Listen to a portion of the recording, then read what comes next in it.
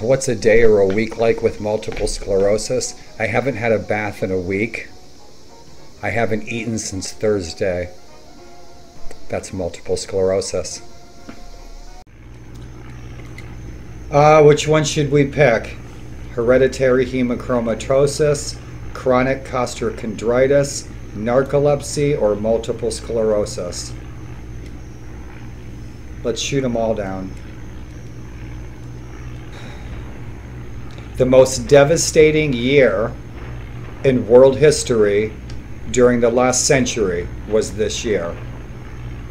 Okay? Imagine we're having a world war with COVID-19, because that's what was going on. The Spanish influenza was killing millions and millions of people and guys in the trenches.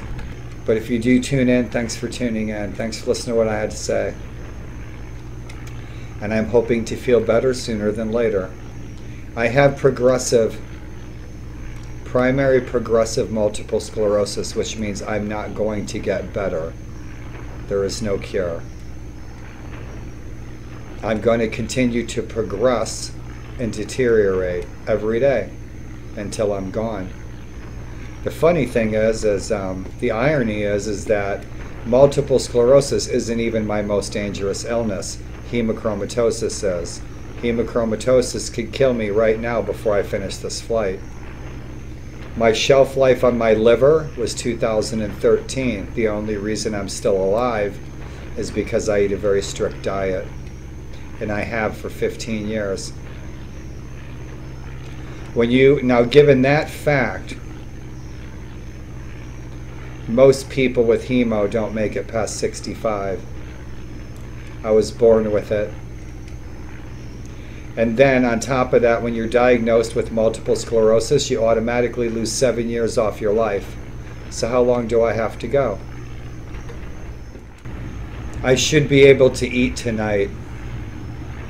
I have to eat something. I haven't eaten since Thursday night at this time, so it's been 48 hours since I've eaten. So I'll have to eat something tonight. I'm below 150 pounds now. And deteriorating alone. And I have been for 3 years. Sometimes your family only turn out to be relatives, and your friends turn out to be your family. And if you're lucky enough to have friends that are family, even if your family are only relatives, you're a lucky number indeed. If I'm chilling by myself late at night, narcolepsy's kicking my ass, hemochromatosis, costochondritis, and then that fancy MS stuff, I'm up in the middle of the night for a little while. I'd like to cruise around and fly and take my time. Hope you guys had a good day.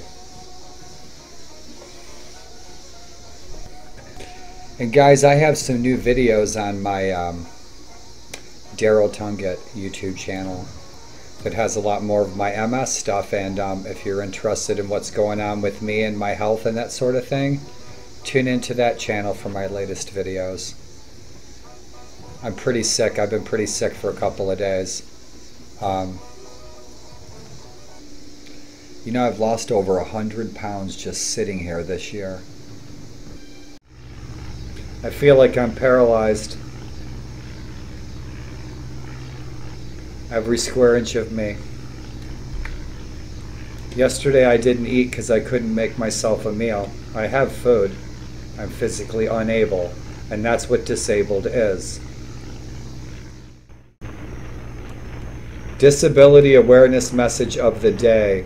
If you're a United States citizen, I would imagine in every state, if you scream and yell at a disabled person, you're looking at federal jail time. Don't raise your voice to a disabled person. You may do jail, counseling, and public service. Most people don't act on them. They blow it off. Yep, I'm drinking coffee at 8:30. Welcome to the world of narcolepsy, which honestly, Coffee doesn't affect a doggone thing. I'll pass out right in the chair whether I drink a gallon of coffee or not. It sure does feel good in the morning though. The only reason that I sleep a normal night is because of THC, and that's it. If I didn't have THC, my sleeping would be so erratic, it'd put you in a rubber room. It almost did put me in a rubber room. You sleep 2 hours on, you sleep 2 hours off. Forever. Me, that lasted for 10 months. 2 hours on, 2 hours off. I saw 2 people that whole year. I'm starting to wake up a little bit. When I started this recording, this broadcast, I was just waking up from a narcolepsy episode.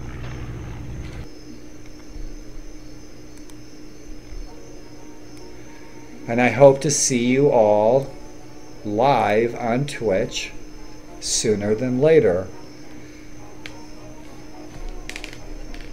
I'm hoping that I will be feeling better sooner than later. So, I hope you guys are playing some awesome freaking games this weekend, you guys, and I hope your games, whatever you may be gaming, have a little bit of history in them. And so, my friends, if you guys stay tuned for this end message from the Multiple Sclerosis Society, the National Multiple Sclerosis Society, thanks for watching. Appreciate it. And sleep deep, rest well, and dream interesting dreams, all of you guys everywhere. Warlord over and out, and I hope to see you guys on Twitch tomorrow on Sunday. Rest well, my friends. Please be safe. Hope to hear from ya.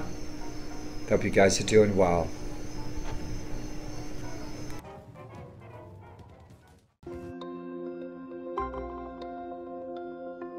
Multiple sclerosis is a disease that impacts the brain and spinal cord, which make up the central nervous system that controls everything we do, whether it's taking a physical step or solving a complex problem.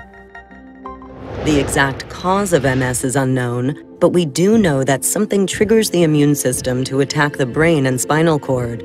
The resulting damage to myelin that insulates wire-like nerve fibers is a disruption of signals to and from the brain. This interruption of communication signals causes unpredictable symptoms such as numbness, tingling, mood changes, memory problems, pain, fatigue, blindness, or paralysis.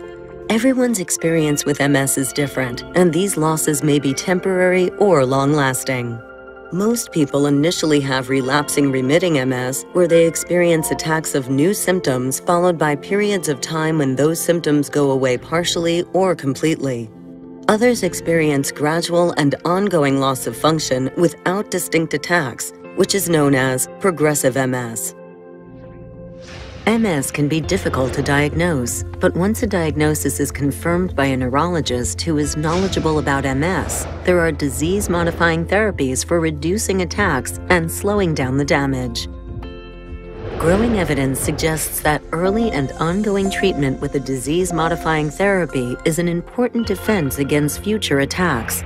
There are also treatment strategies to address some MS symptoms. Options are still limited for slowing down or stopping progressive MS. Worldwide research is accelerating the discovery of how to slow down or even stop progressive MS, how to repair nervous system damage and restore function, wellness strategies such as exercise and diet that can help people with MS to live their best lives, and the exact cause of MS so that it may be prevented for future generations. To learn more about multiple sclerosis, connect with others to drive research for a cure, and to address the challenges of everyone affected by MS, visit nationalmssociety.org or call 1-800-344-4867.